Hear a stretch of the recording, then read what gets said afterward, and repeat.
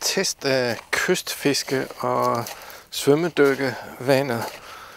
Midten af Århus Bugt, Molsiden. En vestvendt kyst valgt i dag, fordi der er en svag østenvind her midt i en varmebølge her godt ind i september 2016. Det er Århus Bugt, så det er lidt en syretest for iltforholdene efter en lang sommer. Lad os prøve at se, hvordan det er under vandet herude. Jeg er lidt spændt på det her. Lad os se, hvordan det er. Der er nogle fisk derude, som man nok ikke kan se i overfladen, der jager. Måske hornfiske, måske nogle havre, der fiser rundt i overfladen. Lad os se, hvordan det ser ud under vandet alt sammen herfra. Det har ikke samme karakter som Kattegat-vand. Det er Århus Bugt. Men det glædelige, det var, at der ikke var tegn på iltsvind. Der var masser af små fisk, og der var masser af fiskeyngel, og der var masser af, formentlig er det krill, eller også er det fiskeyngel, altså krill er små krabstyr. Det bliver dybt tilpas hurtigt til, at man kan kaste. Det starter med et bælte med store sten, og så kommer der noget snortang og noget snor- eller strengtang og noget savtang. Og så går det over i groft grus med lidt leret sandbund. Groft grus eller små sten. Iblandet klatter med store sten, som der er tang på. Og tangen er jo præg af, at der ikke har været vækst i den her i sommer, hvor vandet har været for varmt.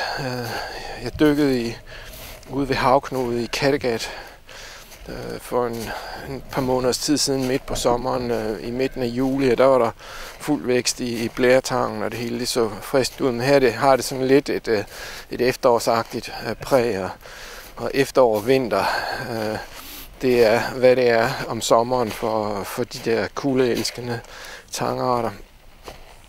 En del af krabber, og det er normalt et tegn på, at der ikke går havre ind sådan et sted som, eller ikke går torsk ind sådan et sted som her, fordi at torsk spiser krabber. Men altså, det var glædeligt at se, hvor meget yngel der var.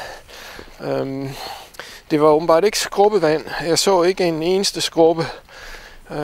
Og det er jo nok fordi, der ikke er den type sandbund, som skrubber kan lide.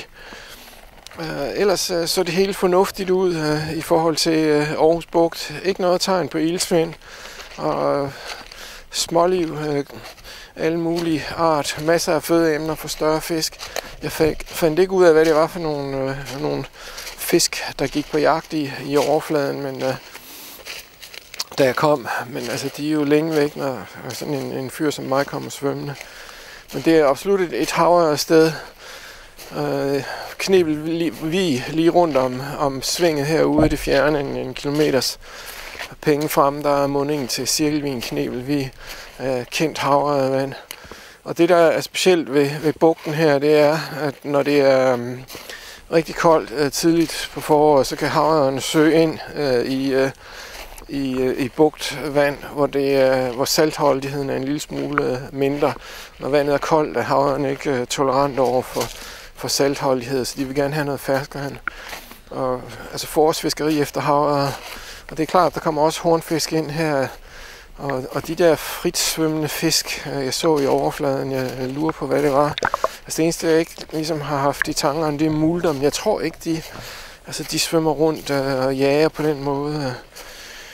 Jeg ved ikke, om stimer af fjæsinger kunne gøre det, men altså mit gæt, det vil nok være enten havre eller også hornfisk. Hornfisk ses faktisk hele året rundt, selvom de ikke fanges andet end om foråret og i efterårstrækket. Opmuntrende at dykke, fordi det hele så sundt nok ud, selvom det er efterårsagtigt bugtvand. Så slut herfra.